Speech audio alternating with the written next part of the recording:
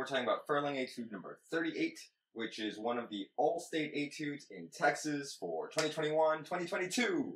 So you've heard me play at the beginning with the score. Hopefully that was easy to follow. We're going to talk about 3 key things that will knock people out in this etude, and things you can do to practice so that you can be successful in your region and all-state auditions. So let's get into it.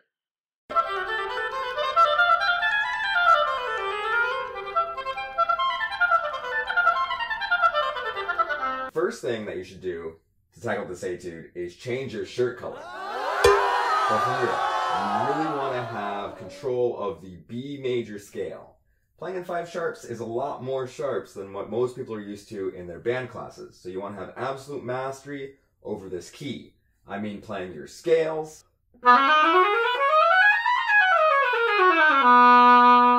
scales and thirds, and even some arpeggio exercises. Now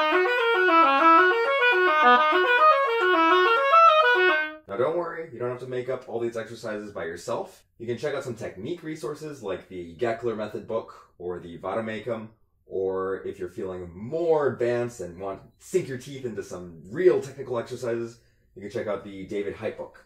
I'll have links to all these resources in the description below. Additionally, you can check out this video I made about playing your scales and different ways that you can work on them to really gain mastery so that it really comes out in your etudes and you can really rise to the top of the pack.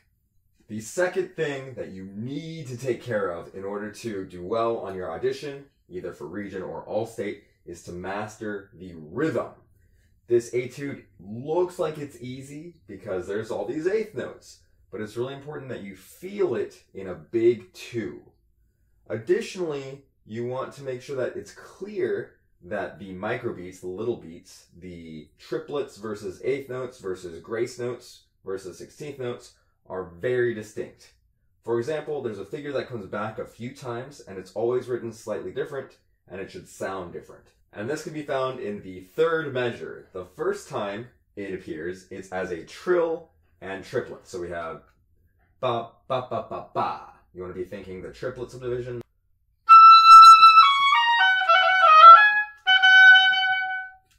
And be feeling that big beat as well as the micro subdivision as a triplet.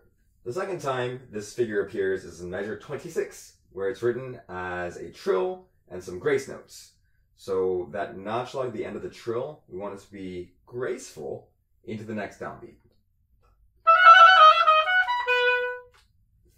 The last time it appears is in measure 36, where now it's written as a trill plus 16th notes.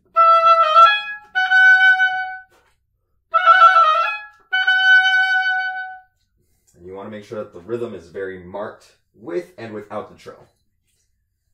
Now the third feature that you need to master in order to really stand out in your region or all-state auditions is very simple and yet very easily overlooked. But before we get into that, I just want to remind you that there are tons of free Oboe resources, including a guide on how to prepare and win your all-state auditions on oboefiles.com. So you can check out the link in the description to learn more about the oboe practice, reed making, things like this, as well as preparing for your region and all-state auditions. I mean, I wish this existed when I was in high school, so if you're preparing for your high school auditions or even your college auditions, this is a great resource, and I hope you can get the most use out of it. And it's free. Where are you going to find this much useful free stuff out there? Tons of free stuff. Go check it out. So the third thing that you need to have under your control is accents. So that's right. An accent has to start big and then come away. So we want the beginning of the note to have more energy than the end of the note. Now we don't want to punch the note in the face with our tongue. We want to show it with volume and fullness of tone. So you can practice this on just 2 notes. Just pick 2 notes and slur between them, working on getting smoothness between your fingers, but also giving more energy to the first note, having it die away into the second note.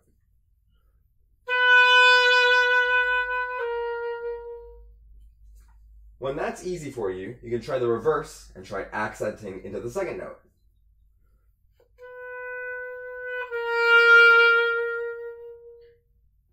And once that's under your control, you can try chaining 3 notes together and accenting the first.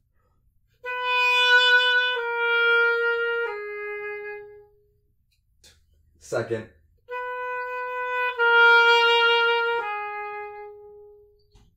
And then the third note.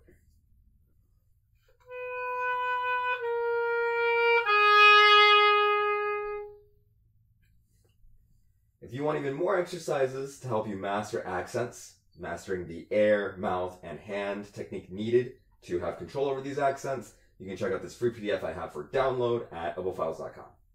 Link, of course, is in the description.